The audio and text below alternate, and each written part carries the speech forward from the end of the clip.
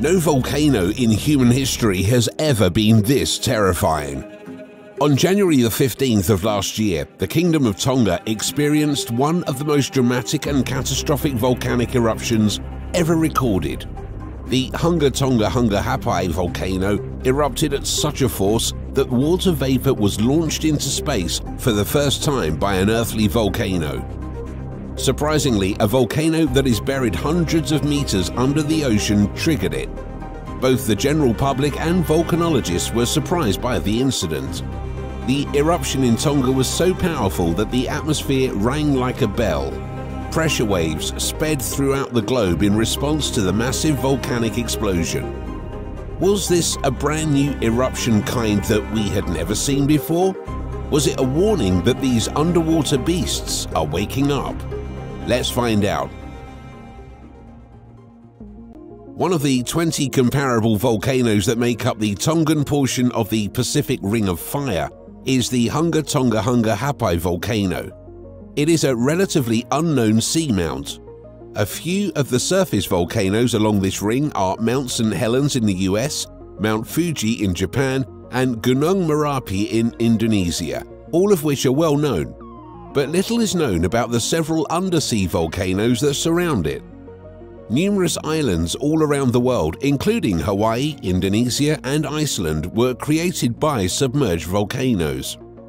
The term submarine volcano refers to a volcano that is situated beneath the ocean's surface.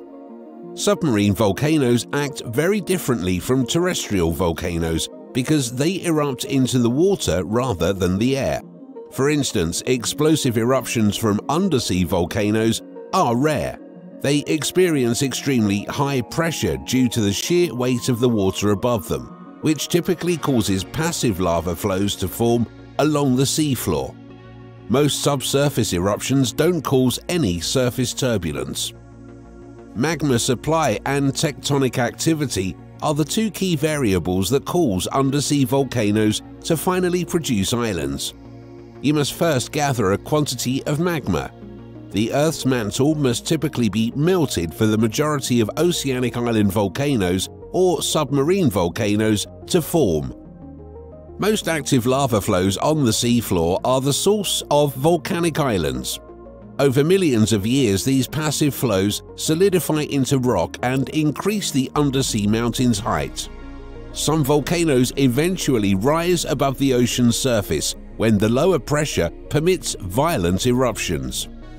The South Pacific island nation of Tonga contains one of the planet's most recently produced volcanic islands. There are 170 volcanic islands in the Tonga archipelago. The new landmass was created in March 2009 when an explosive eruption covered the uninhabited island of Hunga Ha'apai, which was 63 kilometers, 39 miles distant, with black volcanic ash. The explosion blasted steam, volcanic gases, and volcanic ash around 800 meters or 2,625 feet into the sky. Days later, rock and debris from the original eruption merged with a second, smaller eruption from a vent between Hunga Ha'apai and the new landmass to fill the area between the two. A single landmass that was roughly double the size of Hunga Ha'apai's original size was the end consequence. The young island maintained its elevation above the sea since the 2009 eruption, and it expanded significantly since a series of eruptions in late 2014 and early 2015 increased its landmass. Scientists have estimated that the eruption of the Hunga Tonga-Hunga Ha'apai volcano, which took place on January the 15th, 2022, and was felt all over the world, probably involved 5 blasts based on eyewitness accounts, data from tide gauges, satellites, evidence of broken windows, and other sources. The final one released energy roughly equal to 15 megatons of TNT. That puts the volcanic event on par with the most potent nuclear weapon ever exploded by the US, the Castle Bravo bomb, launched in the Bikini Atoll in 1954. It is roughly 1,000 times more powerful than the bomb that was dropped on Hiroshima in 1945. The research team, which is comprised of researchers from US and New Zealand institutions, added that the volcanic event, which took place 65 kilometers or 40 miles from the country's main island, involved both eruptions that sent massive volcanic plumes into the stratosphere and steam explosions that produced sonic booms, and were the primary cause of the associated tsunami. As the pulse passed through Europe, North America, India, and many other locations around the world, it caused minute changes in atmospheric pressure. As observers submitted their barometer findings to social media, viewers were able to track the pulse's development online in real time. In around 35 hours, the wave traveled the entire globe and back. A particularly striking example of the phenomena of the global propagation of atmospheric waves, which has been observed after other significant explosive events, include nuclear tests, was the growth of the wavefront on the Tonga eruption. Although at a frequency that is too low to be audible, this eruption was so strong that it made the atmosphere ring like a bell, although that wasn't the first of its kind. The massive eruption of Mount Krakatoa in Indonesia in 1883 caused the first pressure wave of this kind to draw scientific notice. At locations all over the world, barometer observations revealed the Krakatoa wave pulse. Obviously, communication was slower back then, but after a few hours, scientists merged the different isolated observations and were able to plot the propagation of the pressure front in the hours and days following the eruption on a map of the entire world. The wavefront was seen moving away from Krakatoa and making at least 3 full orbits of the Earth. Very low-frequency sound waves are what are visible following Krakatoa, or the most recent eruption in Tonga. Localized pressure variations exert a force on nearby air, which then accelerates and experiences an expansion or compression along with corresponding pressure variations. These forces air further along the wave's course. In our everyday encounters with higher frequency sound waves, we anticipate sound to move in straight lines, for example from the exploding rocket of a firework right to the ear of a spectator on the ground.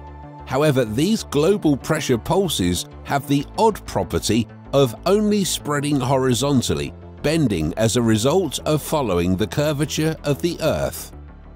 Based on a variety of data sources and computer simulations of the event, researchers claim that Tofua Island's western coast may have been subjected to waves as high as 45 meters. They claim that this conclusion is supported by vegetation scars seen at the same altitude and recorded by satellite and drone data. People as far away as Fiji, which is around 500 miles away, reported feeling the earth and buildings shake for hours as a result of the eruption. The Hunga Tonga-Hunga Ha'apai volcanic event is believed to have killed 6 people, including 2 people in Peru and 4 people in Tonga, who drowned as a result of the unusually high waves brought on by the volcanic activity. According to the researchers, it would have been predicted that the strong waves in some areas of Tonga would have led to a higher death toll, but this was not the case. According to a recent study, the Tonga volcano eruption produced the highest ever plume, with an ash cloud that rose 57 kilometers, that's 35 miles. The Pacific seafloor has also suffered significant changes as a result of the eruption, according to data from the Tonga Eruption Seabed Mapping Project, TESMAP, and it no longer looks as it did before. After the explosion, the volcano released a total of 9.5 cubic meters, that's 2.3 cubic miles of material. This would be sufficient to build 4,000 enormous pyramids like those in Egypt. The TESMAP study claims that the eruption was so strong that it produced pyroclastic currents, which are fast-moving masses made of gas, lava, and ash, and whose debris may be discovered up to 50 miles or 80 kilometers away from the explosion's location. The material the currents were carrying had a temperature of 1,830 degrees Fahrenheit, that's 1,000 degrees Celsius, and it was moving at a speed of 435 miles per hour, that's 700 kilometers per hour, which is almost twice as fast as a Formula One racing vehicle. Surprisingly, the Tonga volcano's sidewalls were unaffected by the pyroclastic currents, which nevertheless caused the Pacific bottom to tremble and generated tsunami waves.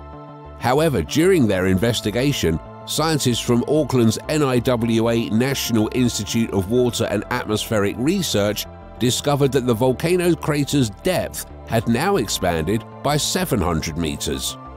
The TESMAP experiment also shows that despite the havoc caused by the currents, there are still locations right beneath the volcano where life is thriving. It's like a desert 70 kilometers away from the volcano, but strangely, there is life just below its rim in locations that have managed to dodge these density currents. The authorities can precisely identify the danger zones surrounding the Tonga volcanic region using the survey's data. With this knowledge, we would also be able to determine which places are suitable for human activity in the future and which disaster management techniques might be used to lessen the effects of any potential future disasters. The strong eruption, which was visible from space and was picked up by a variety of sensors all around the world, reportedly boosted the amount of water in the stratosphere by 10%. The ozone layer, which shields the globe from damaging UV radiation, is found in the stratosphere, the second lowest layer of the Earth's atmosphere. Now that the Hunga Tonga volcano's water emissions have significantly cooled in the stratosphere in southern mid-latitudes, that ozone may be in danger. Ozone deterioration is accelerated by stratospheric temperatures that are cooler. This is due to the fact that scientists see the creation of polar stratospheric clouds, thin, ghostly clouds, drifting up to 9 to 15 miles or 15 to 25 kilometers above Earth, more frequently when the stratosphere is cooler and there is a lot of water present at those altitudes. When these clouds form in the winter, when the stratosphere is at its coldest, chlorine-based ozone-depleting compounds, which were outlawed in 1989 but are still present in the air above Earth, can deplete ozone in the atmosphere. However, scientists are not alarmed by this brief expansion of the ozone hole's extent. The World Meteorological Organization (WMO) has recently reported that Earth's protective ozone layer is recovering from the ozone depletion brought on by chemicals containing chlorine and bromine that have been used as refrigerants and aerosol sprays since the 1950s. In the 1970s, scientists first realized the ozone layer was thinning and that there was a huge hole above Antarctica. They immediately identified the cause. The ozone layer was becoming less effective, allowing more harmful UV light to reach the Earth's surface. Studies suggest that between 1982 and 2010, the incidence of melanoma, a kind of skin cancer linked to damage from UV light, increased by 60% in Australia, the region most affected by the ozone layer deterioration. According to a recently published study, the ozone layer should primarily recover globally during the next 2 decades. The Antarctic ozone hole won't close completely for a while, but experts believe it will be gone by the middle of the 2060s. However, a year and a few months later, we are all aware of the disastrous effects of submarine volcanic eruptions. Volcanoes are highly interesting to observe because of the numerous dangers they pose, including sudden explosions, landslides, and long-term climatic disturbances. A stark reminder of the dangers of residing on or close to one of the numerous volcanoes active or supposedly dormant across the world are the ruins of Pompeii, Italy. More recently, in 1980, Mount St. Helens in Washington state erupted, ripping more than 1,300 feet off the mountain's summit and resulting in an estimated $1.1 billion in economic losses due to deaths, injuries, bridge destruction, and lost crops, among other things. The Tongan eruption is a wake-up call to watch every volcano. Even inactive or dormant volcanoes can turn out to be dangerous. Thanks for watching another episode of Voyager. While you're still here, make sure to click the video on your screen for more mind-blowing videos about space.